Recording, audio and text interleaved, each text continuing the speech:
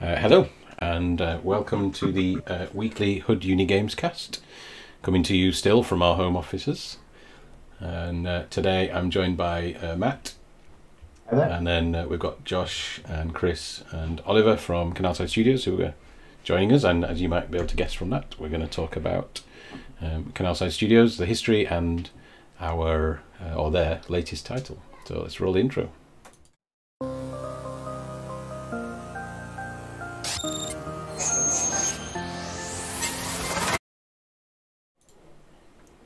Cool. So let's bring them out of. I'm going to unmute them both for now. So they're both in this. All three of them are in the chat. But I think before we bring them into the conversation, Matt, should we talk a little bit about the history of Canalside Studios? Yeah. So for those that don't know, Canalside Studios is our in-house game studio at the University of Huddersfield. It's run by our students, so our students will be part of the development team, from programmers to artists, designers, and they're going to be running it the day-to-day of the studio with myself and Duke there as managers and producers, guiding it in the right direction. So I've got a bit of a slide here on the history. So all the way back in 2006, which seems like a lifetime ago, as it's been through so many stages, which we'll talk about in a bit. But we did just do a quick count. We've had 112 students through the studio over the last, well, since 2006, for 14 years. This lot will be finishing to make the 112 in the summer, or in August, which I think is pretty amazing, really, how many have been through the system and out there in industry, and working in games companies now, many times off the back of their portfolios, but also the studio titles that they've built, which is pretty cool. We're based in Spark Jones, so you can see some of the stills there from some of the marketing shots we've had done over the years. It is on campus, which makes it different to a more traditional studio that's based out in the world, in an industrial park or a business park, whatever it might be. It is actually on campus. It's in so as I say, it's in Spark Jones building, so it's near teaching. Teaching happens nearby, but it still runs as a commercial entity designed to make games, release games, and make money. That's it. That's the point. It has its own dedicated space. So those pictures there are that's it. No one else goes in those spaces. I mean, obviously tours and things, but no students work in there. It's generally just for them, which is pretty cool. We take 8 students a year, so that 112 should divide by 8. Yeah, should do. Not quick enough. About 8. Oh no, we've had it. I don't know why it doesn't divide by 8, because there'll be a couple of years, I think, where we had 9 in the studio, didn't we? So that would make that number slightly off. But we generally take from our games design course and our games programming course, usually half and half, so half programmers, half designers. This is a unique year where we've got 7 designer, artists, and 1 programmer. So luckily Josh is able to join us today. And then just a note there that it's 1 year, so it's a 1-year placement. It starts around September. The students propose, I say students, they are paid, so they're bursaried students at that point. They pitch and propose their game ideas. Matt and I listen, give feedback, and approve whichever game idea is the one that they want to make. So we've got a few slides, I think, on some of the. Actually, Matt, you want to do this slide because it was your idea to separate into these 3 phases, I think, wasn't it? Yeah. So I think one of the biggest things that we focus on, and it was kind of said in the last slide, is making sure that a student in Canalside has the opportunity to get some industrial experience and get a release title on their CV, which is all part and parcel of trying to make a student employable, because that's what employers want from a student in the games industry. Someone who's got experience making a title. But since 2006, I've kind of split it into 3 phases that the studio has gone in. So it started off in the very early days, very much about games, and actually heavily focused on the Xbox 360, because the Xbox 360 at the time had a big push for sort of indie developers before anybody else. So they had the community games drive, and then they had Xbox Live Arcade, and then they had Xbox Indie Games.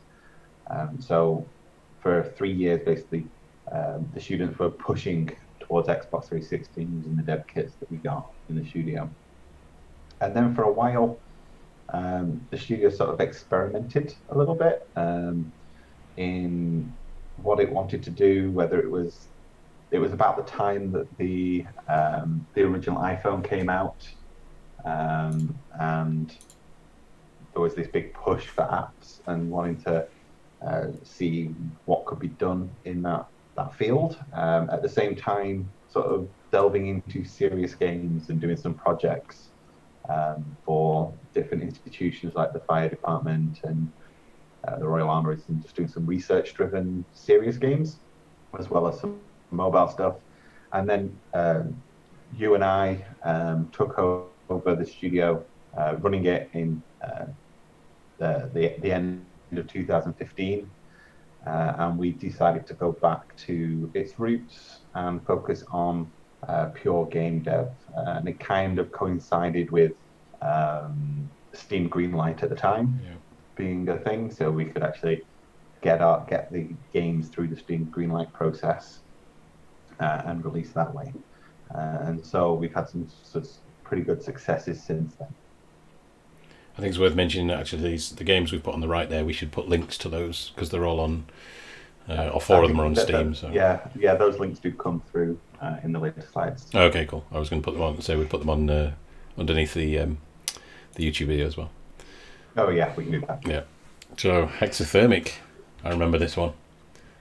So yeah, hexathermic is obviously before my time teaching at the uni, but from what I can gather was a little bit of an experimentation, design by Darryl Marples, one of our lecturers that you've obviously seen on some of the chats before. And I think the studio at the beginning, if I'm right, Duke, wasn't all game students; it was multimedia students as well. Well, that was before the studio existed. So the studio was preceded by a different type of studio. So for a long time, there was a web studio. It only ever had 2 or 3 students in it, and it was doing real web development under John Kelly, who's now in ADA, and that existed from the 90s, I think, sometime. But I don't know when that one faded out, but at some point it was abandoned anyway, and the studio was modelled on that, but on a larger scale. So, but the first year it only ran with programmers. So hexathermic, I think, was the end of the transition between the older web-based studio and the launch of Canalside Studios as a games one. So effectively there was going to be games and web at the same time, and then I think the web one, when John moved to 88, it disappeared. And Canalside was born then, but the games design degree didn't run, so the first year was just 8 programmers, which is, I think, where hexathermic was around that same time. And the next slide again was just programmers, at least to begin with. And then games design had a final year the year after. I think that was missing real when the designers arrived.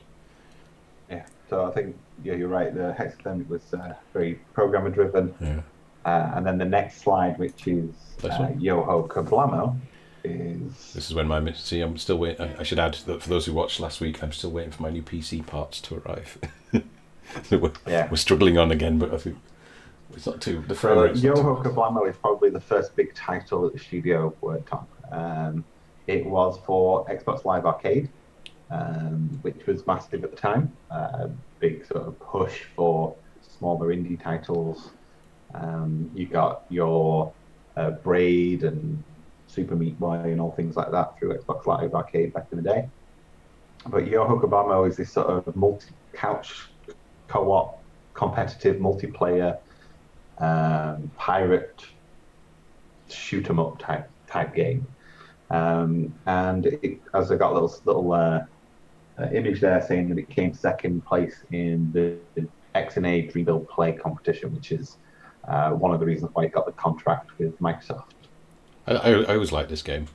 I remember having many debates about the control mechanism, because you can change the controls. There's the one where your direction is whichever way the ship goes, and there's the other one which I think is the steering of the ship. I still think it's a great game, really playable. I think it's still available on Xbox. on the Yes, marketplace. you can technically still go and download it from Yeah, the Xbox Live Arcade if you have a 360. yeah. It's Um, I always enjoyed it as a game. Same with Hexathermic. I like both of them as games. Should we yeah, move on to go on to? yeah. So like I said, this one kind of started with just programmers, Yeah, and then the designers came on board. it's one of the only Once two. that Go on, sorry. no, once that course kicked off and got into its placement year, designers came on and did the art for it. Yeah, I think it's one of only two games that took more than 1 year, which is what we normally put into these things. Mm-hmm. So then it was Missing Real. And so Missing Real is an Xbox Live indie games, which was that kind of the platform that came after Xbox Live Arcade. So you kind of, to get on Xbox Live Arcade, you needed a publisher to actually foot the bill and talk to Microsoft and get that sorted. And then Microsoft had this initiative to allow self-publishing onto the platform. So Missing Real was self-published onto Xbox Live Indie Games. It wasn't called Indie Games back then, was it? Wasn't it called Xbox? Was it called Live Marketplace or something? No, that came later. Oh, was it called Indie Games? Oh, right. So I think it started off as Xbox Live Community, and then they rebranded Community and allowed self-publishing to Indie Games, and then I think that Marketplace thing came a bit later. If I remember correctly. I'm not a console person. But Missing Real is basically a twin-stick shooter co-op game that is themed around B-movies. So really campy, space and action-orientated. So you've got your Arnold Schwarzenegger type character, and you've got your alien type scenarios and different things like that. So it's just a full-blown co-op twin-stick shooter, and actually relatively fun thing for its time anyway. I enjoyed it. And I think one thing that now students nowadays need to remember is that there weren't the Unreal Engine and Unity Engine and things that you could just start playing around with. So all of these games at the beginning, they had to build their own engine to start with. Yeah. So they used X&A, which is a framework which does some of the heavy lifting, but not as much as they do nowadays. No. It's a simpler time. Yeah. Oh, and then this is the slide on when we had that alternative attempt at trying to mix research and do some interesting stuff outside of traditional games development, which was pretty cool actually. We did some cool stuff with the Royal Armouries and the Fire Engine Simulator, which we've still got the chair and the screens for in the studio from when that existed. But it was, I think we us and the students quickly realised that the students wanted commercial titles that they could give out to studios when it came to getting a job, and rather than a research title, which might be more focused on simulation than it is on, let's say, graphics or characters or whatever it, or environments, whatever it is that those students were interested in. So we went back to more traditional games dev, which is where Pocket Galaxy came from. Ooh. Yeah. I'll just shrink the audio on that one. Whoops. Let's go back. Can't get rid of the little thingy in the middle. Go away, slide. Did you know that that's a thing? No. So like, Pocket Galaxy. It's like, oh, there we go. No, when you roll over the thing. What you trying to do? Mute it. Oh, it's not already muted. No, Oh. no. That's my fault then. Yeah. Might need to refresh the page. I think some of them might not be then going forward. Okay. The Pocket Galaxy was the first year that you and I took over managing. We like you say, we went back to let's get some commercial titles. Yeah. Let's change the focus away from a little bit academia and a little bit serious games, and actually just get to entertainment-based games. So Yeah. that year group in 2015/16 had two titles come out of it. The first two, one was Pocket Galaxy, which is this mobile tapper game. So Tap Heroes and Tap Titans, was it? Tap Titans. There was a load of just tappers at the time and clicker games that were really taking off. And so the studio sort of decided that they want to go down this route of making one for mobile, and the way that you did it is you were just going through blowing up planets and getting resources to buy more ships, which allow you to blow up more planets, which allows you to get more resources to blow up more planets. And I personally didn't really get it fully because it was just at some point in the game it plays itself. But it did pretty well on iOS. It got featured, and it's still on iOS, isn't it, right now? It is. It's still on Android as well, I think. Yeah, as well. And one, I can't remember because we've not updated it. I think one of them it's been pulled but not been updated. Can't remember. I can't remember which version, on iOS or Android. But for its time, it was a very nice, fun little tapper game. So time waster type thing.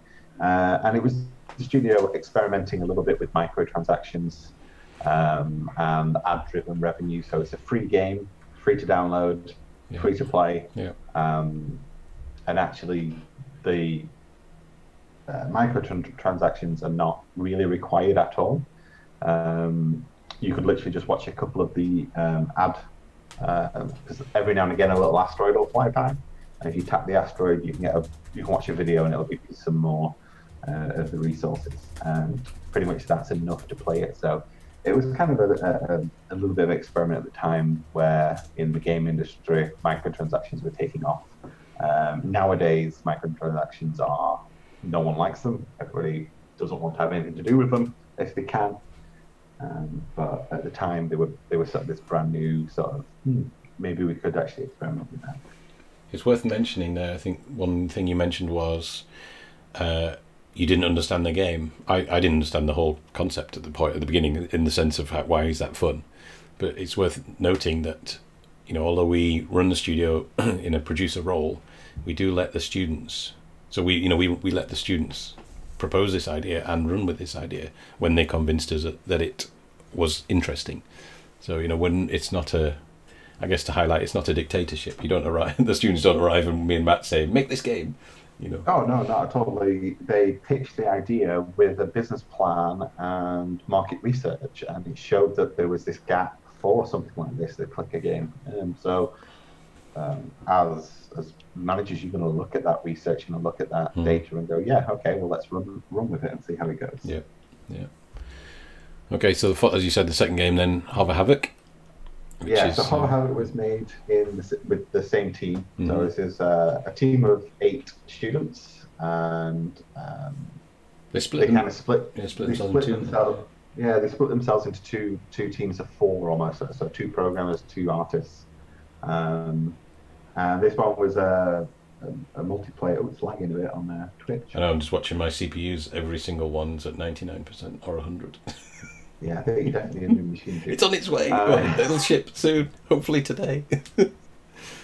So this is a multiplayer couch co-op.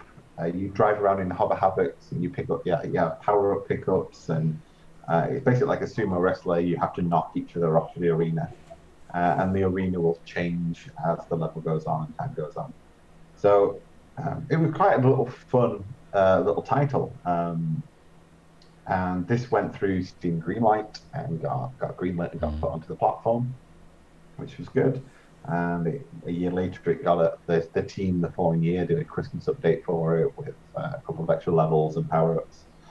So it was a nice little title, really, for the studio, which demonstrated sort of that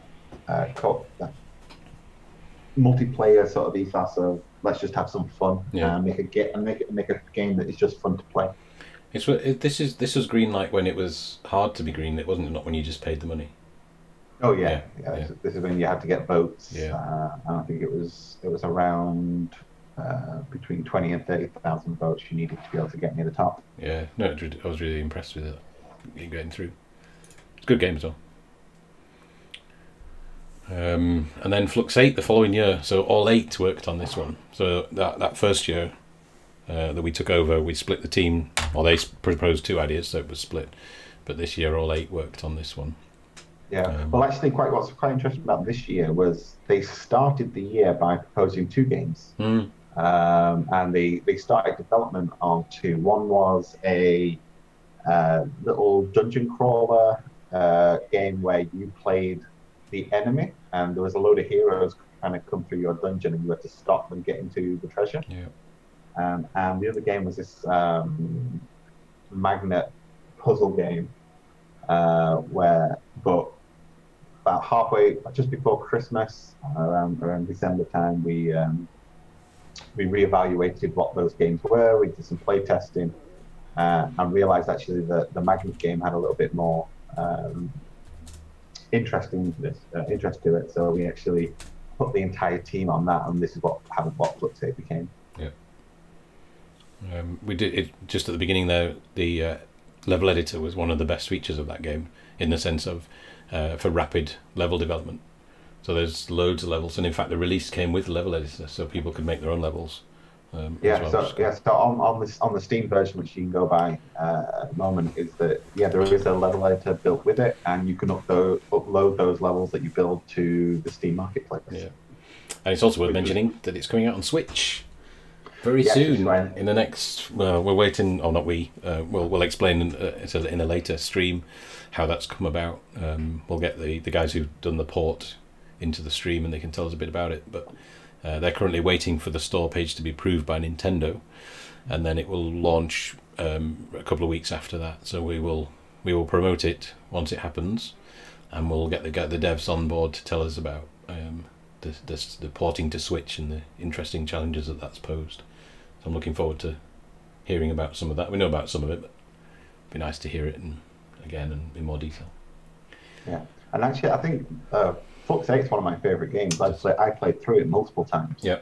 And it's single player, it's co-op as well. Because you play as these two different magnets with different polarizations, and you can play together in co-op. So I think it'll work really well on the Switch, especially seeing as just by coincidence Nintendo released the controllers the same colours as the characters. Yeah, it's nice of Nintendo to do that. To follow our colour scheme. But yeah, I've played it on the Switch Dev Kit version, and it's lovely. I'm looking forward to getting it on my Switch. Anyway, so then it was Coin-Op the year after that. So Coin-Op's a really interesting game, though. So the way that this, again, so it ran exactly the same. The team pitched their ideas, and they pitched loads of different ideas for this year group. Some really ambitious ones, which just wouldn't have been feasible in a year. Some that had some really interesting story ideas to them. And this one got pitched as Theme Hospital, but instead of a hospital, you run an arcade. And we just instantly went, yeah, that sounds awesome. And over time, it developed to be animal-based. So instead of humans at the arcade, it was different types of animals. And then it developed this sort of Green Eggs and Ham, Dr. Zeus sort of distorted cartoony art style, and all these different characters that had a lot of intrigue to them. And the main premise of the game is that you start from the bottom, same way you do with Theme Hospital, and you build up an arcade, and you get the visitors to find out what type of games they like, so you can put more of those in. You have to give them facilities like toilets and things to eat and stuff like that, and you just have to try and keep them there as long as you can. And it developed really well, and it's probably one of those things really that is slightly unfortunate near the end, because the team only runs for a year, and they have to release it. Coming up to release, basically, there was a lot of stuff that was stripped out of it last minute and put on the cutting room floor, which in my opinion actually does take away from the game a little bit. There was loads of nice little features, like different scenarios that would happen, but just because the development cycle, what it was, those had to be removed. But it's still a nice little title that demonstrates the different disciplines, and actually majority of the students that worked on this have all got jobs in the games industry for different, or like I say, Ruben was Flux. They're doing a master's. Matt Watling, that was who I was thinking of. He went to do teaching instead, but it's a nice little title. It is. And I think we've got one more before we get to this year. Yeah. So I'll hold on, Ollie, Chris, and Josh. We're nearly there. So last year, we changed it up again, and we experimented with VR. So Lads, or Little Awesome Dudes, which is available on Steam, and works on Oculus, HTC Vive, etc. Is basically this: you're a guy that lives in your mum's basement, which starts off well, and you collect these little mini figures. But if you put the figures onto the table in the middle of the room, they come to life. And so you can actually then start doing like almost like an RTS resource gathering sort of mini game on a table in a room that you can play around with. So inside the room, there's an arcade machine in the corner. There's basketball. There's an RC car. There's all sorts of different things you can do. But the main game that you're actually playing is a game within a game that you play on the middle. And you have to go to your computer and you have to order new parts, which will then get delivered to you, and you have to open the box. And it's this really immersive VR experience that actually demonstrates for the students that worked on it, especially. You've got Lewis, who's now in, and Sonny and Mark and John, that are in final year right now, demonstrating to any employer that they can work and program for quite a complex platform, because to do a VR title is actually quite tricky. It is. And then the artists working in VR actually have a whole lot of limitations to work with that you don't think about in normal development, as VR sort of rears its head of like all these different things you have to take into consideration. So Lads is a really awesome little game. And if anyone's got a VR headset, I really recommend you go give it a try. With the caveat of it doesn't give you a tutorial. Basically, the only tutorial in the game is posters on the wall, which during playtesting, very close to release and after releases, that a lot of people just ignored, and so didn't notice the game within a game sort of concept, which I think is, if the team were to go back, I'd probably say we need to put a more explicit tutorials sort of saying, no, there is this world that you can mess around in, but there is a game in the middle as well that you have to play. You can see the posters on the wall now, on the background. Yeah. I agree, it was really cool being able to just play. I think the mini games around the outside in some ways distracted you from the main game, because you ended up, like you say, you ended up playing with all the cool stuff around the outside and then forgetting or not noticing that there was a game right in the middle of the room. But no, I love how they added loads of interactivity as well. So like just being able to move and manipulate pretty much anything, not quite 100%, not as much as say something like Boneworks that basically physically simulated everything in the world pretty much, but most things had interactivity, and they added loads of little cool little features. So like there was a scanner next to the computer, which watching people play, very few people touch or interact with. But if you take any object and put it in the scanner, it will scan it and put it onto the computer and do something different and unique for everything that you do. So again, this is a team that, this is really impressive what they made, because they started this at Christmas, so they only worked on it for probably 8 months. Yeah, it's an 8-month project.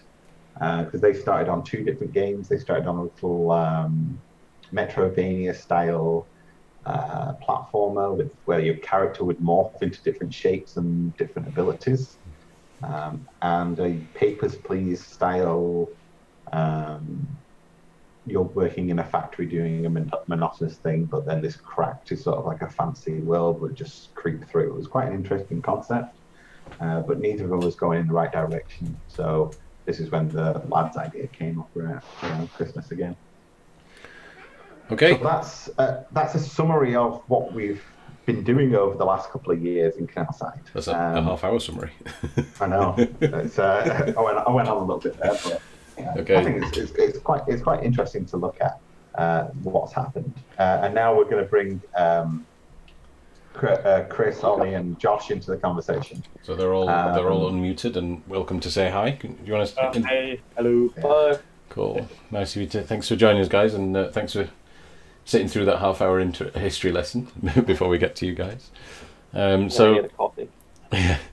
So here's a little. There's an Oliver fading in. This is the team this year. So as we said before, there are 8 every year generally. It's a unique year, so Josh is the only programmer, so it's good to have him here to chat to us from a different perspective. Matt, I think you had some questions on this slide. I can't see the notes on my version.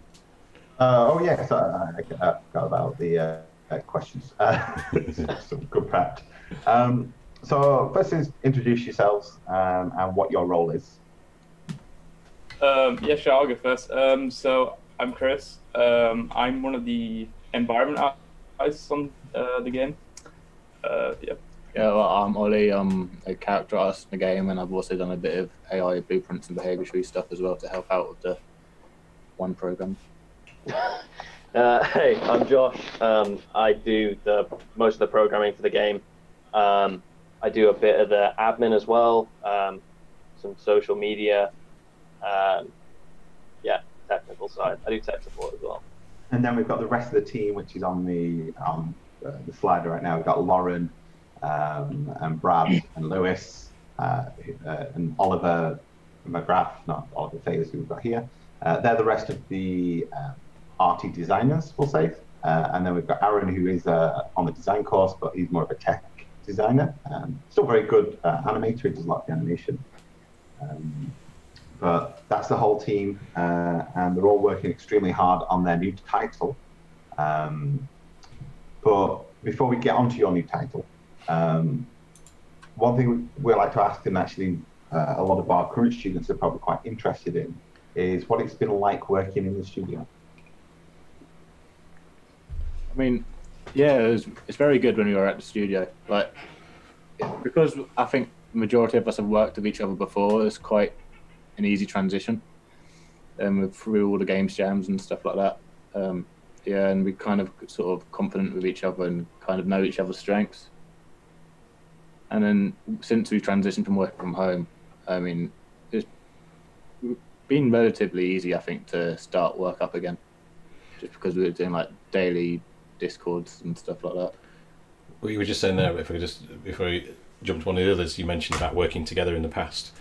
I think that switch to the game jams has been very useful in that sense, but allowing all of our students, or most of our students, to intermix as much as possible, to have the most opportunities to work with everyone. So I think that's probably helped in that sense of working with each other in the past and knowing strengths and weaknesses. We did that like games jam, or we were going to do a games jam at the start of the placement, and we quickly decided like we don't really need to do it because we already pretty much a team. Yeah, that's really good. So the unique thing about the studio is that it is driven by students. There's the 8 of you in there, and then there's Duke and myself who aren't in there all the time. We pop in a few times a week if we can, but it's basically run by you. So what's it like working in a studio that is driven by students? Yeah, I'll take this one. I'd say one of the hardest things about this is if someone doesn't, if you're like doing like something new, for instance, normally in the industry you could probably just go up to someone who's like hugely experienced and just ask them how to do it. In a student company, you can't really do that if no one knows like how to do it, because we don't get taught everything on the course, and that's for a good reason. You can't teach everything in game design. There's just not enough time, and there's too much. So one of the things that we've had to do a lot is just do a lot of research. It's been a lot of like testing ideas out, kind of like just learning as we're going. And I feel like only like in the past few months, maybe we've even got like the art style down. Let's say we've only just got like, it took us like a while to get like certain mechanics in, which yeah. So I'd say that's probably one of the hardest things about like working in a student company is just not everyone knows how to do everything. So you just gotta like kind of like learn yourself. Cool. I think that's probably quite an apt sort of statement, is because if you were in a more commercial with veterans there, that you could learn from them as you go. But you've probably had to rely quite heavily on each other to bounce ideas and new learning off, I'm guessing. Yeah, definitely. I would say if someone doesn't know something, usually they'll just ask someone else. They'll go over, see if they know it. If not, then, I mean, it's to Google you go. Yeah, pretty much. It's quite interesting actually, because the point, or one of the main, not the point, but one of the main reasons for university is to create independent learners. So, you know, I mean, how fantastic is that's forcing you into that scenario where you have no choice but to learn independently outside. Although I know that Josh, you struggled early on with some of the code and had a harder time being by yourself and not having the ability to bounce ideas around. And I think do you want to talk a little bit about that and the industry involvement that helped there to kickstart that? I mean, I'm going to talk a little bit more about that later. Okay. But yeah, it's kind of hard being like one programmer working in Unreal Engine, because obviously you're dealing with like Unreal's way of like C++ code, and it's not the easiest thing to get started in. But I mean, I was able to talk to a couple of people that were tutors at the university I could talk to. Matt, you brought somebody in to like help me with it, and that eventually led to me finding the solution, which was really good. Yeah. So I think that was Luke from SigTrap Games came in and gave you a little bit of support in approaching problems in different ways, shall we say. And Yeah. I think that seemed to help quite a lot in the early stages. Yeah. So you came in and you said you'd worked with each other in the game jams roughly before. So as a team at the beginning, what were your overall goals that you wanted to accomplish out of Canalside? I think one goal that we all had was just trying to make a game that was actually fun and like people just wanted to play. And then kind of we wanted to develop some social media interest to try and get as many people out there interested in our game as possible, which is a lot of the reason for why we've done a few of the things we've done this year. Yeah. I think that's probably one of the weakest points of the studio for the past, well, for a long time, is that none of the games have really been marketed or pushed in any way. So there's some really good titles like Flux 8 and Lads and things that kind of just went into the world and very few people really know about them. So I think you guys have done a really good job so far with your social media presence on Instagram especially. So if anyone wants to follow the Instagram account, what's the tag for it again? Canalside Studios, isn't it? Yeah, I think it's just Canalside Studios. Yeah, because I can't remember if I had an underscore in it, but I think it's just at Canalside Studios. We Very can, close to 1,000 followers, so yeah. That'd be cool. We'll put a link under the YouTube video anyway, in the description. So let's move on to your current title that you're working on. Are you ready for the reveal? Da, da, da. Boom. Logo time. Mira's tail. Yep. So give us the pitch. What is Mira's tail? So pretty much Mira is this daring young girl who is launched into this adventure to save her village, family, and restore balance and order to her island. Along the way, she'll explore forests full of forgotten ruins and ancient secrets, mystical landscapes covered in giant mushrooms and deep canyons, and tropical coastal jungles, all while battling enemies, solving puzzles, and swinging your way to returning the heart and normality to a village in peril. That's our elevator pitch. So that's your pitch for the game. That's your Elevator. Your elevator pitch, your blurb that you put along with it. If people were, what's this similar to? So if anyone's interested in going looking at it, what type of people would enjoy this? So there's a few sort of main game inspirations we've had. So we've had a bit of a Jack and Daxter in there, a bit of sort of rhyme as well for the kind of art style and sort of vibe to it, and then also for things like gameplay and platforming, a bit like Hat in Time and Mario is also in there. So a bit of grab loads of bits and bobs from just a variety of different platformers, really. Yeah, that's pretty much the main inspirations. We constantly get compared to Breath of the Wild. It's nothing like Breath of the Wild. Okay, so should we move on to some of the breakdown, or do you want me to? I've just noticed in the chat, people are comparing it to Journey and Cameo. Is that probably about right? Gameplay wise, no. No, not really.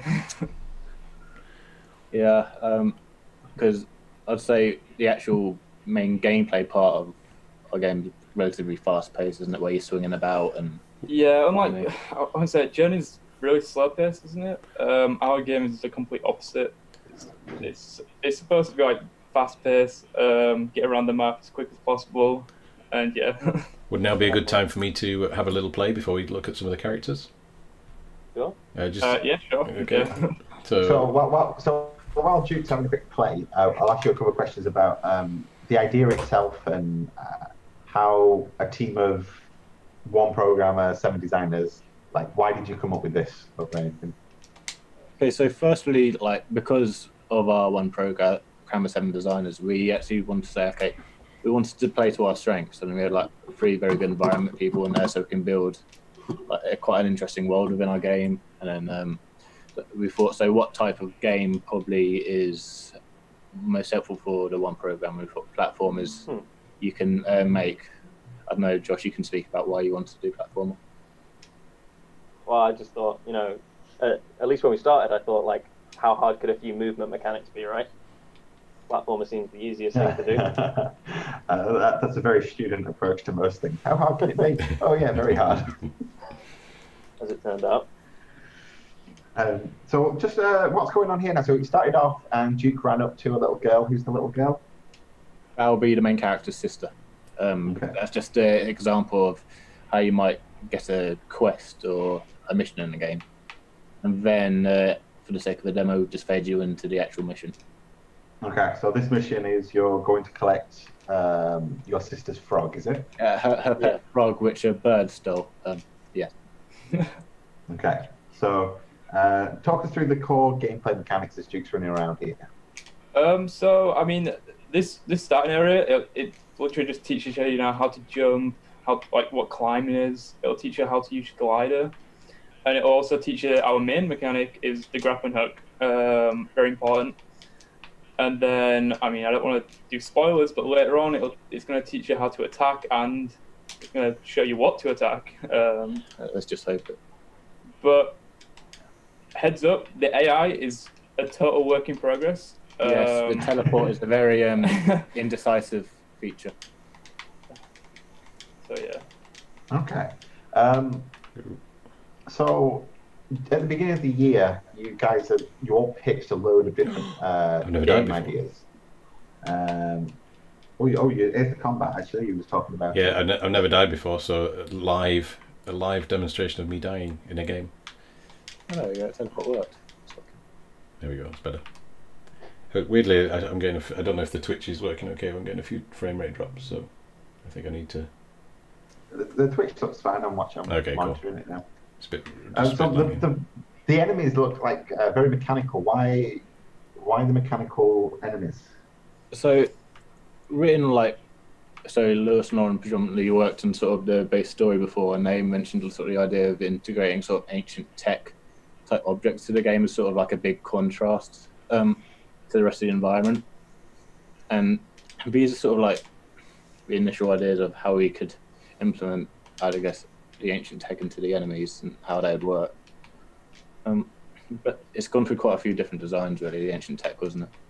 Yeah, we've only just recently kind of like gone with the design and just kind of gone, yeah, we'll just use this. We're kind of like wasting too much time like reiterating it, and it's time we don't really have. So, I mean, you saw a piece. I mean, a piece is. Never mind. There's a delay on the stream, but Duke just walked past a piece. It's kind of like a blue metallic object that's like cracked. Oh yeah, and they're kind of like the ancient tech pieces that you'll see throughout the game, and it'll all lead up to a final event in the game. Okay, so there's your mystery story. Yeah. And there'll be more like challenge levels, which are based in more dungeons based around the ancient tech as well. Okay, so more openish environments. So in the early game, you're just getting a hint of this tech, and by the end of the game, it's going to be a much bigger part of it. Yes. Okay. That's quite cool. So I can stop playing if you want. We can go to some slides talking about the characters. we'll just let's just toggle back. Keep it running, Joe. Let's just toggle over to the slide and let's jump over to some of the development, because that's quite interesting talking about the development, especially from a student perspective. So the characters. So I'm guessing, Ollie, you took the lead on the main character. So talk us through what went into that. Okay, so Lauren had the idea of this character in the first place where she drew it, and she wanted to represent, well, do a character which really isn't kind of represented in games before. So it's like, the young girl and that kind of culture. And we wanted it to be definitely unique in terms of the character design. And then it was my job to try and recreate what she drew, and that was a bit of a journey. So it's gone through many iterations to get the art style right, really. So, yeah. So I think it's quite interesting that what you said about the iteration, because first years especially, and in second year, they might not really understand how much iteration goes into finding the right look and feel. So, Ollie, how many times did you redo this character? Only a couple. No, a lot. Because really sort of finding an art style where it's stylized is, in my case anyway, I find it quite difficult to finalize or how it's going to look, especially because my comfort zone isn't really with sort of the cartoony or sort of cuteness to a character. I've always done sort of creepy creatures before as my sort of thing, but it's quite an interesting learning process, and I've learned a fair bit and helped me to do the character stuff. Lewis and Lauren helped me a lot along the way as well. Yeah, I think that's really important about learning as you go and as you iterate. As an artist, students seem to get into this habit of going, well, I have this really good first idea and that's what I'm sticking with. But actually, if we use this as an example and look back to your first iteration of it, imagine that being in the game now. It'd be a completely different look and feel. Yeah. So let's just go to the next slide. Yeah. Wisp next. Like Mira, the main character, sort of companion character, which goes along the way with you. And again, the same situation where it's gone through a lot of many different designs. But this sort of has a lot of gameplay alongside it. So he will pick up some puzzle cubes for you and light up areas and other things like that, and interact with the world, which is really cool. The idea of the Wisp was Aaron's, and he implemented the first mechanics to kind of persuade the team into implementing it, and we were quite impressed with it. So yeah, and now it's it's a very big part of the game. Yeah. So so this wasn't originally part of the initial pitch, but as a design team, you can see here as a good example of coming up with the idea, building a proof of concept. So we talk about this all the time. Duke does in prototyping, and Carla does, is that a proof of concept design can actually lead into a much bigger picture. So I think this is a nice little example of saying, I've got this idea, showing the idea, and then the rest of the team going, yeah, let's run with it. Yeah, because I think like a few of us were a bit confused with the initial idea before we saw what it could actually do. But I think it does help with the personality of the game as well, especially. Yeah, well, I mean, one of the main reasons for it though as well is like Ollie said, like when it picks up like these puzzle cubes, like imagine like Mira having to pick up this cube and having to carry it with her while having to attack, swing. It's just kind of like it's almost like an accessory that just helps like add additional mechanics into the game. That's all. And the design, I don't even know at this point where the design came from. I know it's based off of Ferret, and that's about it. But loosely based off of Ferret. It's being called a dog as well as a dragon. A cat, quite a lot. A cat, a weasel. It's at this point it's whatever you want it to be. It's an animal. Yeah. Cool. Okay. Right. Cool. Let's onwards It's to the end. a lot over time. So we have like surrounding our 3 levels, we have a sort of main hub area, which is your village, where like your family and other NPCs are going to be. These NPCs are being made and designed by Lewis and Lauren to sort of help out with the sort of character stuff. I think the way they've sort of done it as well is to help, because we want a fair bit of NPCs to make the village look full. They're sort of being made modularly, so they've got the sort of same sort of base mesh, same base head, and they kind of just adjust it slightly per design. Yeah, so I think we're starting to add the actual function to the NPCs now, or just started doing that. Yeah. Will they be part of the story, or are they just going to be wandering around? Will you interact with them too much? Not all of them. Most of them you will. For example, like the second one on there, her main thing is she's like the tailor. She's like kind of like a tailor person, so you can go to her and get new like costumes and stuff. But yeah, they're not all the NPCs either. Mm-hmm. We do have more. I don't know how many more, but yeah, you're gonna be able to interact with the majority of them. Cool. Okay. But each one of those NPCs is going to either progress the story or give you a quest or some kind of interaction of some Or kind. just a bit of world building, really. Yeah. Cool. So as we were watching Duke play, we talked a little about the enemies for a bit, but let's delve into that a little bit more. Yeah. So initially we didn't really plan or discuss whether we wanted enemies or not, but as we were playing and swinging about, we thought we needed something sort of pad it out and make things a bit more interesting. And sort of there was no kind of challenge for the players you were swinging about, so we had the idea of implementing the enemies and decided to do it with the ancient textile, like some parts of the environment.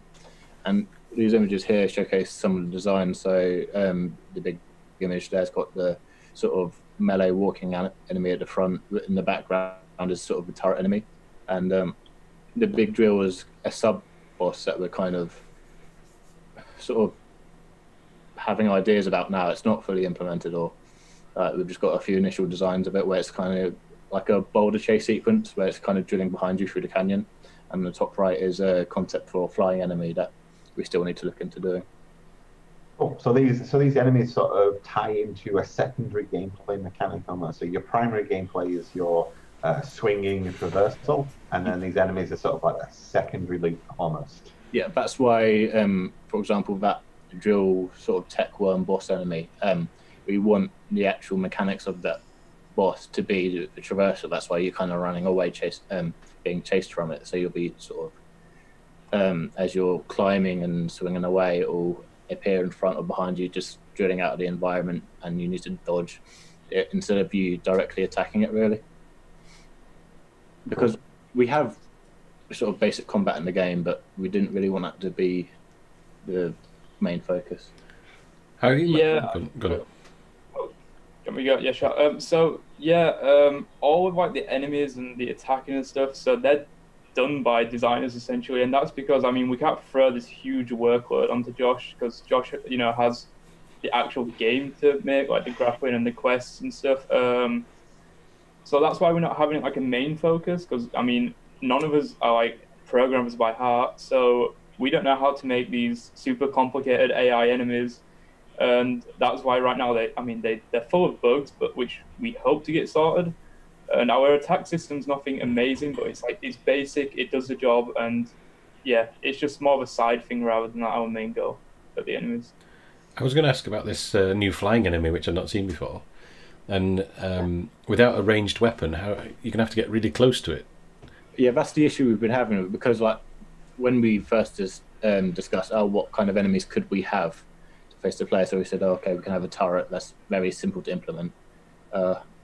Sort of running, chasing melee enemy, which you can do like a relatively basic behavior tree for, and then we just thought, hey, why don't we try, as you're swinging about, a flying enemy, but we don't know really how it could attack you or you could attack it yet, so we haven't really found the proper function for it. Well, so far with the turrets, for example, like they fire like projectiles at you, and one of the ways to kill them is to hit the projectile back.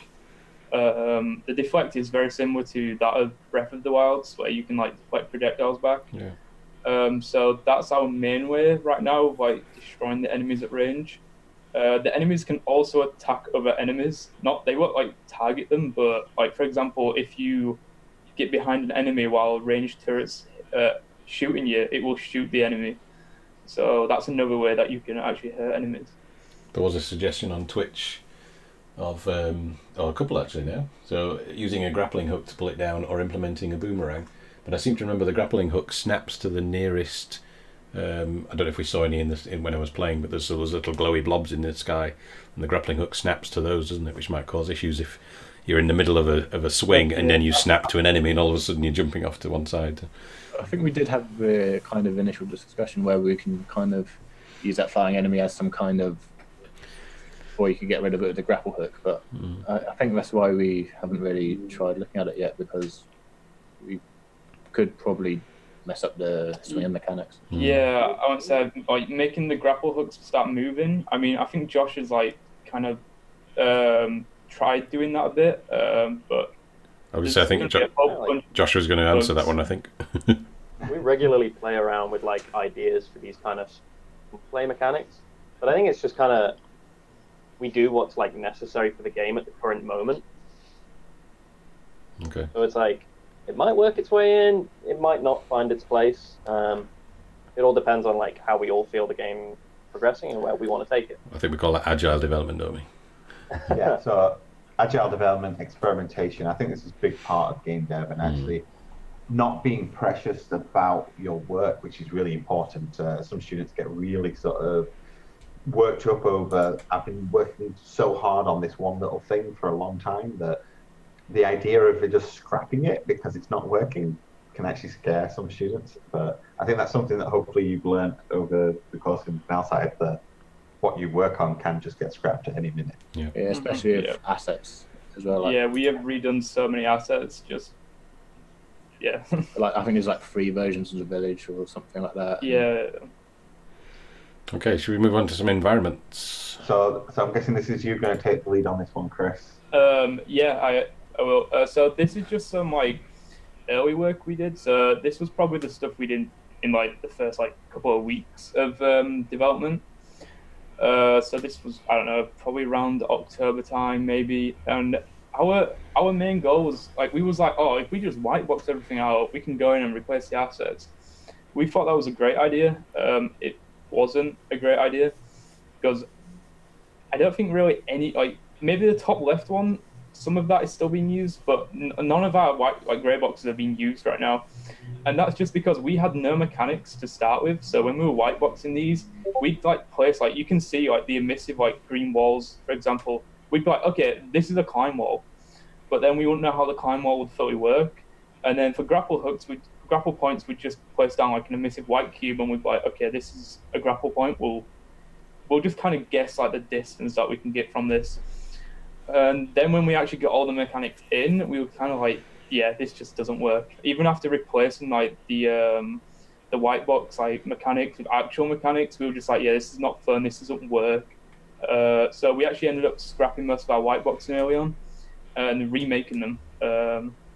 So yeah, this was just to show you some of our early work, which we actually ended up scrapping most of it. Should we move on to that village? Unless you've got any questions about white boxing there, Matt, and the learning experience. It's quite interesting. Yeah, I think it is really important for anyone that's part of game dev is to understand that game dev goes in cycles. So your early grey boxing, yeah, we scrapped it all as we went through, but you probably learned a lot by doing that, learned how the mechanics are going to work, whether they're going to work in this scenario. So that's the entire purpose of that early stage grey boxing, is to learn from it and to see whether the game is actually fun and actually to make changes accordingly without actually spending months and months doing all these assets that then are going to go disappear.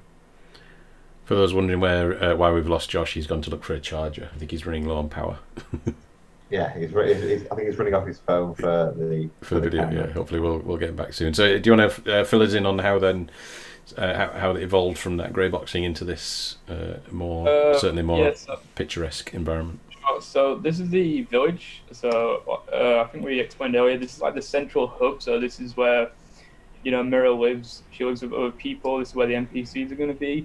This is where you'll get your quests, go out to other places, and so on. So this one right now, I think this is our third iteration on the village. Yeah. This doesn't show all of it off because the rest of it is just not finished, and it probably won't get finished because this is getting scrapped, actually, and we are making another iteration which will hopefully be our fourth and final one. And the reason for that is just each one we've kind of like run into problems. Like some of them were kind of like, well, this one's, it'd be fun to use them like grapple hook to get around, but this one obviously doesn't accommodate to that. And then this one, we kind of like, oh, it's too tight together. We need to kind of space it out more, give everything more room. And yeah, hopefully the next time we like make this village, which should be soon, we'll hit the nail on the head and just get it right. Finally. Cool. Welcome back, Josh. Are you plugged in now? Hey, yeah. Cool. Fixed it now. Okay, excellent. So should we move on from the village then? Yeah. Or the village that will never be seen again, maybe, to the redwood forest. Yeah. So this is the first environment which you will go to. This is not mine. This is Brad's level. He's been whiteboxing this. He's been developing this.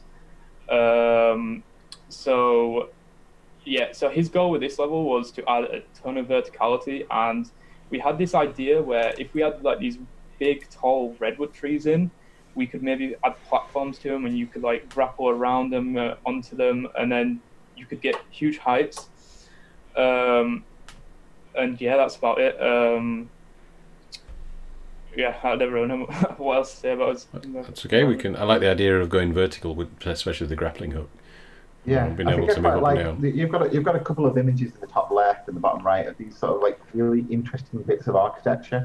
I'm guessing this is you trying to tell story through the environment here. Yeah, all that was Brad's idea. We didn't really discuss much of that. Brad kind of just, like it just showed us it, and we liked it, so we're going with it. Right now, his is like the main level that shows like this kind of like storytelling, I'd say. But yeah. Yeah, I think as environment artists and level designers, that's important to actually say, yes, you have this overarching story, this overarching gameplay that you want to get across, but you still have freedom to put your own little stories and little things into the way that you position your world, the way that you texture and light your world as well. So that's important. Okay. So let's go to the next one, Jude. Canyon and mushroom, or canyon and or mushroom, or the mushroom canyon, the canyon of mushrooms. So this is my environment that I'm working on, and with this, I just wanted to go more in like the fantasy kind of theme, and I just wanted to make it like completely like contrast it from my other environments. So it's almost like you're entering like just a different game at this point, because straight after this level, it goes back to kind of like the final level is just not fantasy at all, really themed. So this level kind of just, I wanted to kind of separate it and go a bit crazy with it, but it also allows me to kind of not stick to like, I don't have to be realistic, as in like, I don't have to make like a tree look normal in this. I can make it whatever I want, so it just gives me a lot of like creative freedom, like doing it this way. And this level is also the level that you see in the demo, or part of this level, not all of it. But yeah. Just an interesting question, because you were saying there that Brad worked on the other one, and I know like Ollie's worked on one, the other Ollie, I mean. I think some students might be wondering how you're maintaining a consistent style when there are different people. You've got this level. Ollie's got one. Brad's got one. How are you maintaining a consistent style amongst them? I'd say this was a lot easier to do in the studio because I mean, me, Brad, and Ollie all sat next to each other, so we could literally turn to each other and kind of go, "Does this work?" And then we could just go, "No," or "Yes." We could tell them how to change it. We also quite a bit of the time we use each other's assets, so that helps a lot.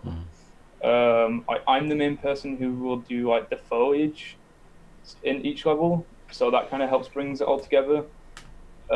We all use kind of like the same smart materials in substance, which helps a lot to bring like the textures the same. So we're all just kind of using the same techniques, and then just asking each other if it works. You said at the beginning there that it was easier in the studio. So just a an idea of remote working? Because I know some studios, is it Ori in the Blind Forest, is all remote workers? Yeah. So about how are you finding the difference now then when you're not able to just turn around and comment what differences? It started off very slow. Did the process, because obviously none of us are really used to it. I mean, the most experience we have is just with standard uni work, because you do that at home a lot of it. Yeah.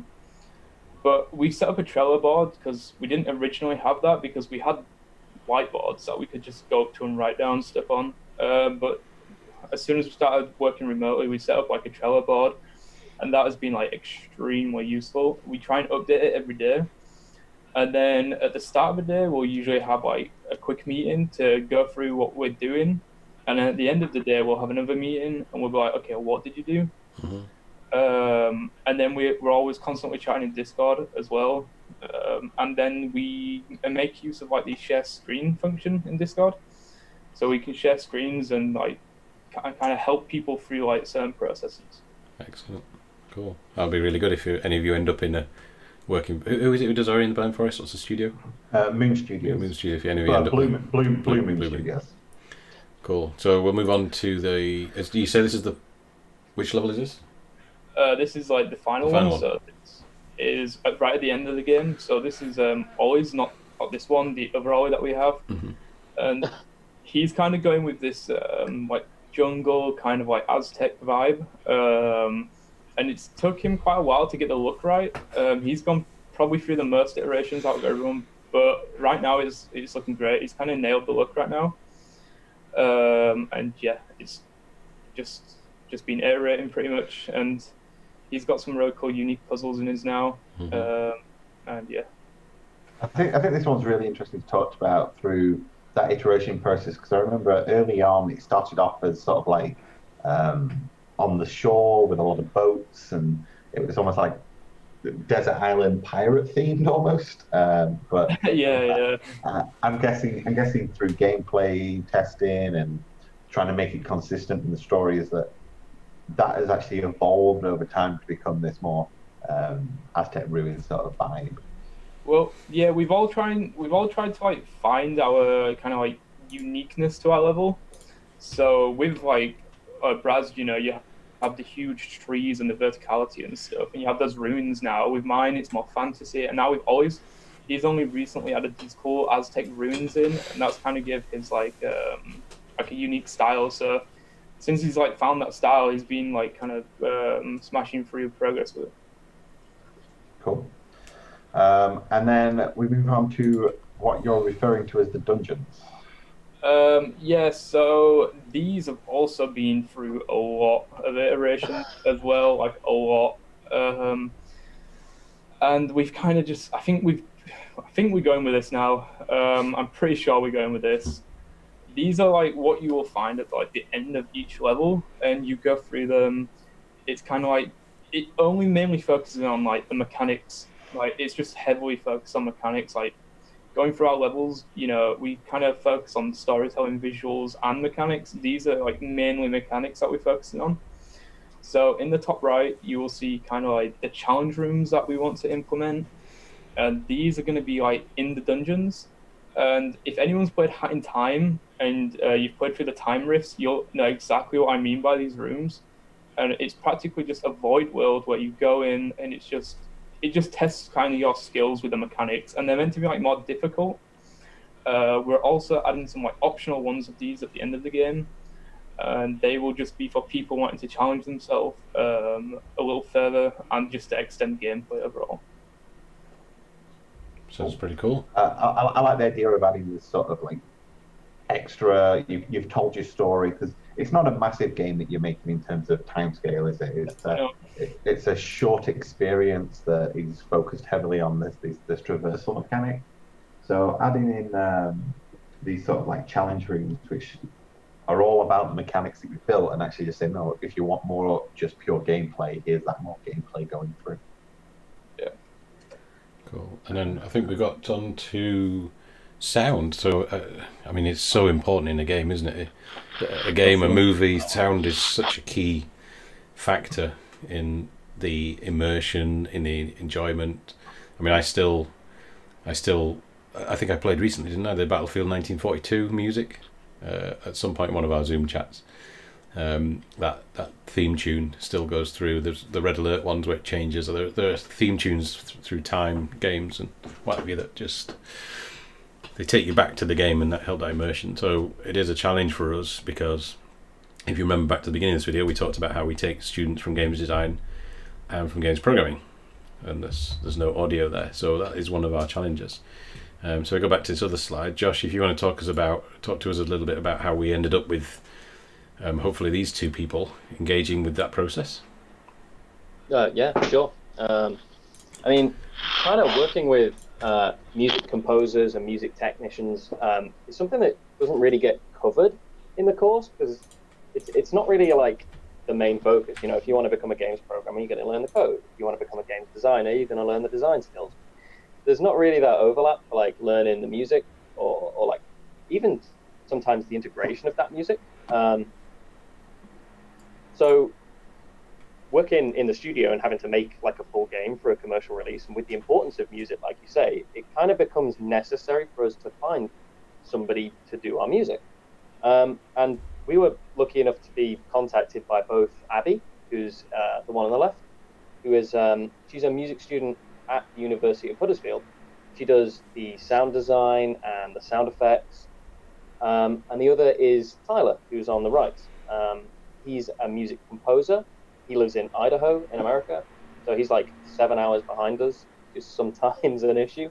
And he's kind of the more composer side of it.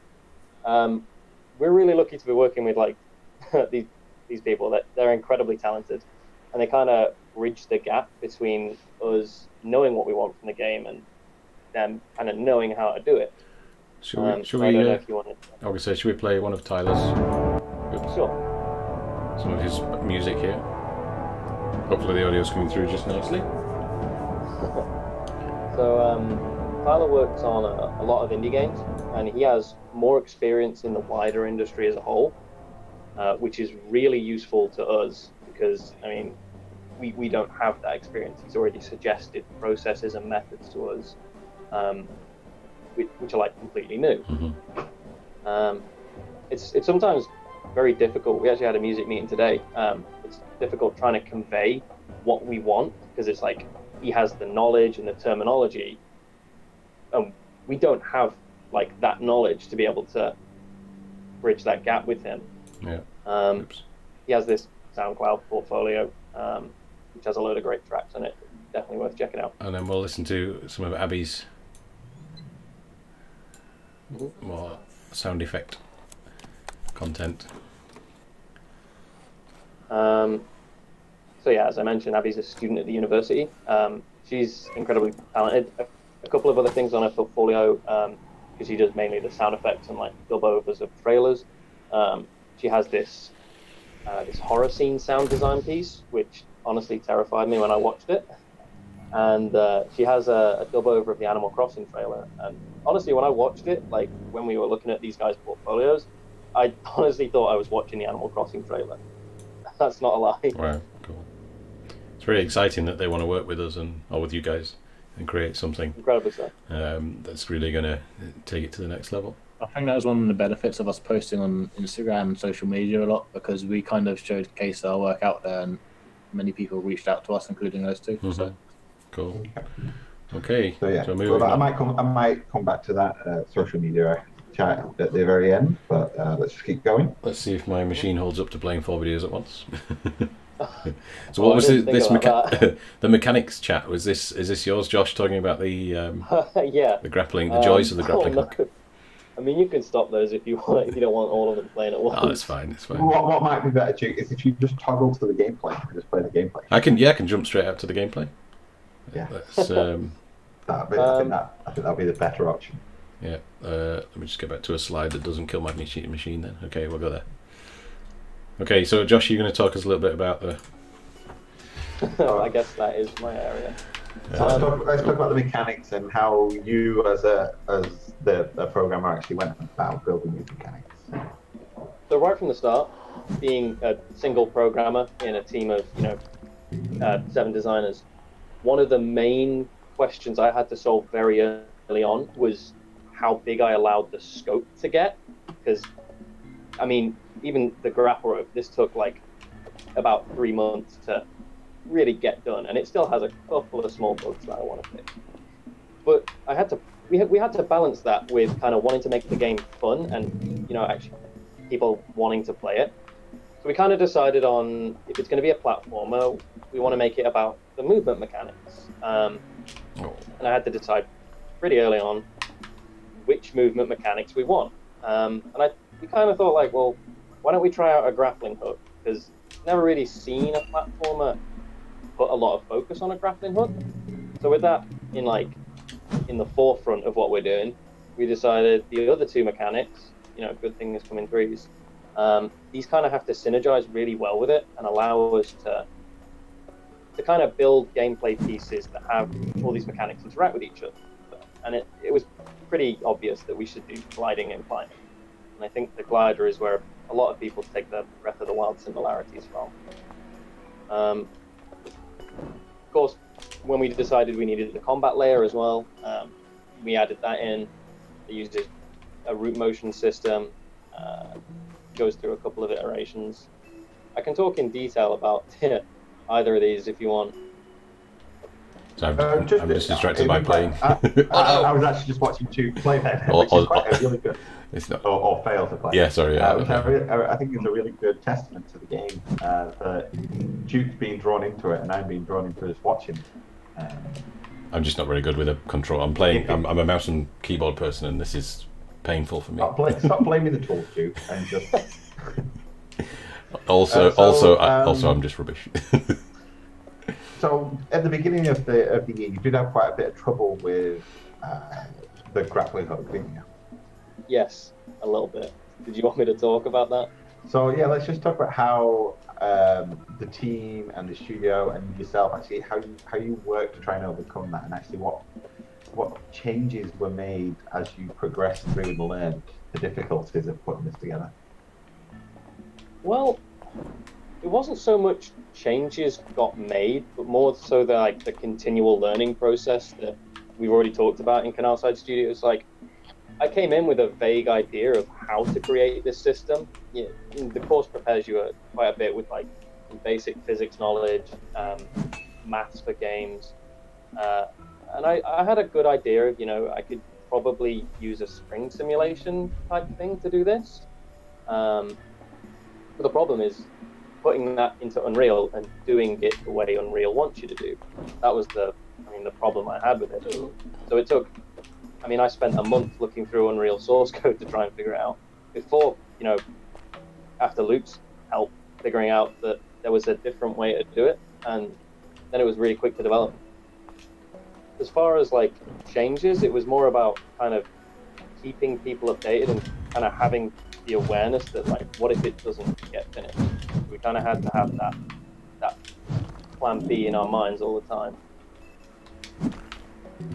Okay.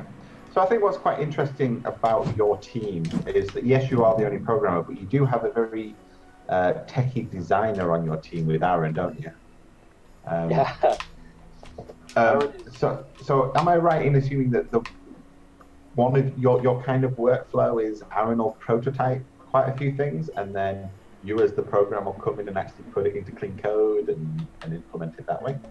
That has been what happened quite a bit. Let me first say Aaron is invaluable. So the kind of process is Aaron is in Blueprints with his extensive experience in them, able to put together gameplay mechanics. And he puts together, there's a couple other things we'll cover in the next slide. He puts together so many of the smaller things like the puzzle mechanics, and he started out having coded in Blueprints the glider, the climbing, what else was there? Yeah, that. So that was really, really useful for me to be able to focus squarely on the grappling hook, get that right, and we could still have those mechanics in the game to use while trying to develop all the design and the environments. Like you say about going back and then re-going over it, I've done that quite a bit. So. Sorry, just ignore me. I'm failing miserably. Just what's quite interesting, Josh. Someone in the chat is asking to explain a little bit how the grappling hook actually works. Okay, I prepared this. No.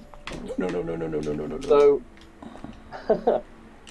the way I approach the grappling hook is that it needs to be kind of a physical simulation, because we didn't want that kind of just cause style grappling where it pulls you towards an object, despite the fact that that's easy to do.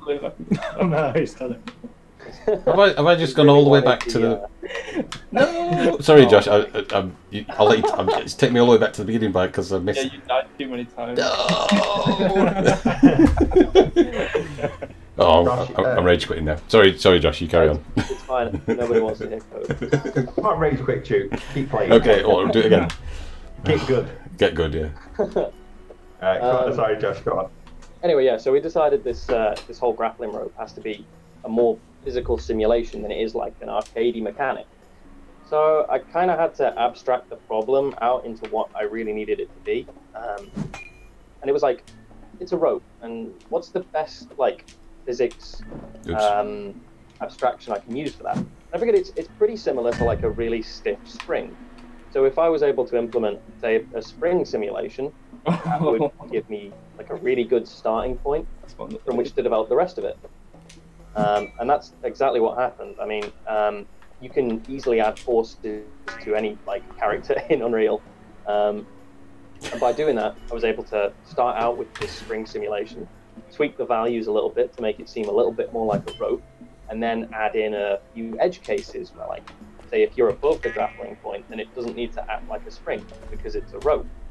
And kind of taking feedback from everybody else on the team as I went and developed it through, it kind of developed it into what it is now. Cool. I think everyone's laughing at the fact that Duke cannot play games at the moment. It's controllers. The grappling hook. It's controllers. You're making this game look like Dark Souls hard. As opposed to Jack and Daxter. That's the easy part of the platform. You know you have camera controls, right? Yeah. What's grappling hook on the keyboard? It's the left mouse button. Left mouse button. Okay, right. Let's try it. Yeah, use keyboard and mouse, and you can't blame your tools, Duke. Well, no. But if I'm just as bad, what do I blame then? Oh, the chat saying they found the new drinking game. What? Watch Duke and drink every time you die. This is getting funny now. Right, go on. One more try. Matt, can you come and do this for me? You may have to drive 2 hours and break some quarantine stuff, but what? Oh. Cool. So what I want to sort of branch onto a little bit more is obviously at the moment the second years some of them have been applying for Canalside and they're going to be going through their interview process and stuff like that. What kind of tips can you give them for next year to actually give them the best start to their time in Canalside? I would say as soon as you know that you're on the team, you probably want to get together. This is what we did. We got together summer before we started, really. Yeah, and we were already planning out the game, and Aaron even put together kind of like a tech demo before we even started. So when we went to Canalside, we just brought up all this stuff that we already did for the game, and that's the stuff that we presented to Matt and Duke. And we didn't really have any other game ideas, and that's because we have been developing this game idea for so long. We were just like, yeah, this is definitely what we want. We can do this, and yeah. So that's something I'd said you need to do, because 1 year seems like a very long time, but it is not. It goes by so quick, and then it's like by the time it's like March, you're like, what have we done? We need to make a game. Even though you have been working all this time, it's kind of like it doesn't seem like you've done much. So yeah, definitely pre-plan as soon as you know you're in Canalside. Yeah. Duke, I can't judge this. I can't judge the distance in the. Oh, I have noticed that I found a bug. So when it throws. Yeah, sure, Duke. It's a bug. No, different. Not that one. No, I'm still rubbish. But I found a bug to make my life easier. Because we have soft checkpoints and big checkpoints, and it doesn't reset the soft ones. Yeah, no, I can't. For some reason, I can't judge the distance of the platforms. Not this one, the one at the end. So I mean, I'm just rubbish at this bit. But it looks like you're deliberately trying to die. yes, I'm going to go with that. I am deliberately trying to. It's this one here. For some reason, I don't seem to get the distances. Just. Oh, is it? Oh, there we go. Yeah, I got it. Yes. Well, I think the top tip there is talk to somebody while playing the game. Oh, thank you for playing. Yeah. Thanks. And it should go into the trailer now as well. You know what it should do there is if you've died more than a certain number of times, it should say thank you for playing badly. Well, I like in the chat. Every build now should have a secret setting that is a death counter when Duke plays. I've just noticed that. I've just seen the Twitch stream. It seems your PC only seems to like when I'm playing videos. Duke. Well, only my old PC, which is technically my current PC as well. Actually, shall we? I'll tell you what. How about I quit that and then we go back to here, and then we'll play the trailer. Well, maybe we'll load the trailer up separately. So I've quit the game now. I managed to not rage quit, so that's good. Yeah, Josh, any advice for the programmers that are going to be starting next year? Definitely. So the first thing is decide on your source control technique immediately. That is the first thing you have to do.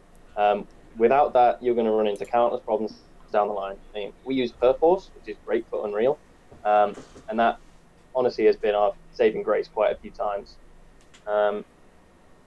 Secondly, I'd say a little bit with what I said earlier, make sure you scope your game correctly, because feature creep it's always going to be a thing. You're always going to like play the game, iterate on it, and want to add new things. So if you've already decided on this huge, complex game that is fairly feasible in the time frame you have, then when the time comes that you want to add new things and kind of test them out, you're not going to have the time to do it, especially as a programmer. Because I think if I look at my Trello, I've got like a list of like 25 bugs I need to fix. I think, Duke, you only saw a few of them. No, I think I was the biggest bug in that game.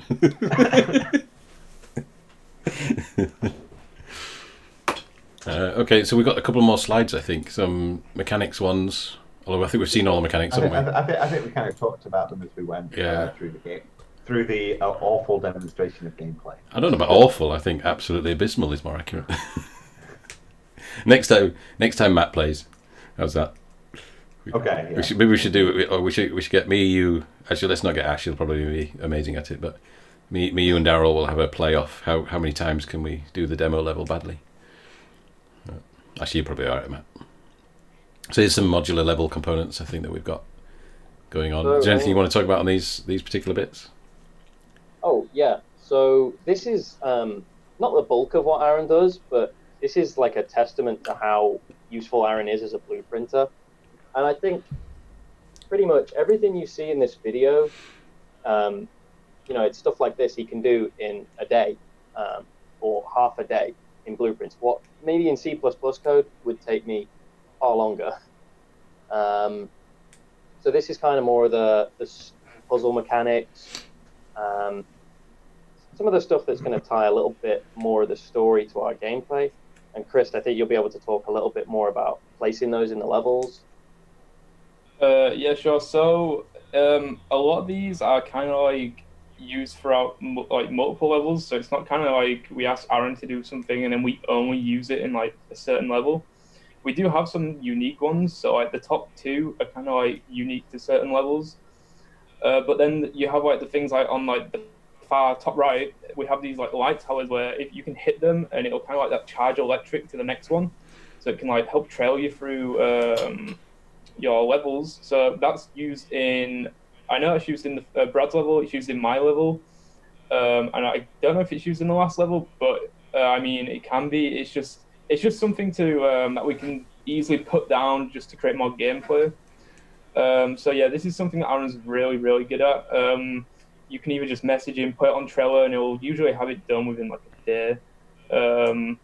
But yeah, this is super helpful stuff. I think this is again comes as testament of visual scripting.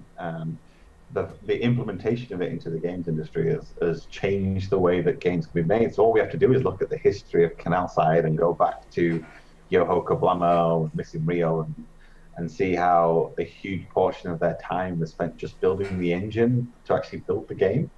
Whereas now we've got Unreal and visual scripting that, say, Aaron can put together a mechanic in a day that gives you an idea whether it's going to work, and then Josh can go in and optimize it and clean it up later with C++, which again is really nice to see all of the different disciplines working well together, the artists, the designers, the tech and the programmers all collaborating to actually prototype. That kind of answers the question, Matt. Actually, somebody, Scott was asking, why didn't we just use Blueprints exclusively, as it's so much faster? Because it's not optimized. Yeah, generally about a third slower, I think, isn't it, at runtime? Yeah, at least. Yeah. I think that's the average. Sorry, a third slower, 30% slower at runtime. Josh, I mean, as the programmer on this team, how are you finding that the speed of, not the implementation, but the impact on performance? Yeah, Blueprints is not the most efficient way to do the coding in your game. It's really, people underestimate it sometimes. I think especially programmers who love coding, they underestimate it massively because it has such an advantage in like implementation speed. What a great workflow described earlier was you can make something in Blueprints really quick, make a lot of changes, and then kind of once you've got it nailed down, you can take it over to C++, where it's going to be a lot more efficient.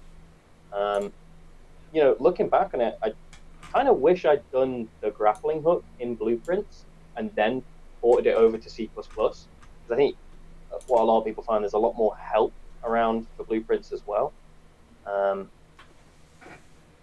Yeah, but efficiency, you definitely want to use C++, especially when you're doing quite a lot of vector math calculations. You're calculating normals, multiplying them, stuff like that. Cool. Okay, so we've reached the end of the slides, and this is our longest stream ever. We're at over an hour and a half now. So thanks to Canalside guys for joining us for so long. Yeah. Just before we finish up, I just want to throw it to the chat to see if any other questions come in about Canalside or the team or the game just before we finish up. But I think it's a really the demo and the chat there is a testament to how well you guys are working together in the studio. A question about that demo. Is that demo? I mean, you send copies to me. Is that something that we can make available for people to play now, or are you holding out on that bit? So right now it's not public. Okay. I actually sent you a link to a Discord server. Okay. So we've kind of got this Discord server up and running. There's not much to it yet, but if you guys join that, especially being part of the uni, we're going to be looking for gameplay testers and people to just take a look at it and give us feedback. So I don't know if you wanted to put the link in the chat, join that, and then we're kind of sending this demo out to a couple media people right now. We're going to be trying to take part in the Steam Games Festival, and it's going to be getting around to getting gameplay feedback. And this demo will be regularly updated, or at least as much as we can with new gameplay features and what we have. We'll put the link to the Discord in the description of the YouTube video once it's up, so people can see that. Sure. And then, so what's our estimated time of release so that people can get excited and get it on there? Oh, it's on Steam, isn't it? So they can put it on the Steam wishlist now. Yeah, we have a Steam page. Yeah, so I'll put the link to Steam as well. But we've got lots of links to remember to put on the YouTube, Matt. But yeah, what's the ETA for release? I don't know. It's like when we first started Canalside, we made this roadmap and we was like, yeah, we'll do this by this by this, and then we was like, oh, we'll probably release by May, and now we're just like, then we're like maybe June, and now we're like July, and then August. And now it's kind of like late July, early August, and that's literally at the end of our placement. And it's just because we're now only just starting to realize how much stuff we need for like an actual game, and you don't realize it until quite late. Yeah, definitely. There's a big difference between a tech demo and a game, isn't there? Oh yeah. It's kind of the benefit of keeping like the initial idea smaller though, because it's allowed us that opportunity to expand into that time. Okay, cool. Matt, anything else you want to add before we No, it's been, I think, a very good stream, and hopefully anyone that's interested either on the Twitch or YouTube video can go and add Mira's Tale to your wish list, and we'll put the link down below, or you can just search for Mira's Tale. One last one. There's somebody asking about when you can apply. Yeah, it does. They've just applied now, the second year. So if you're first year, about this time next year is when you can start applying. That was the last question that pops up. Okay, cool. Thank you very much, everyone, for joining us. We'll do the outro even. Cool. Catch you next time.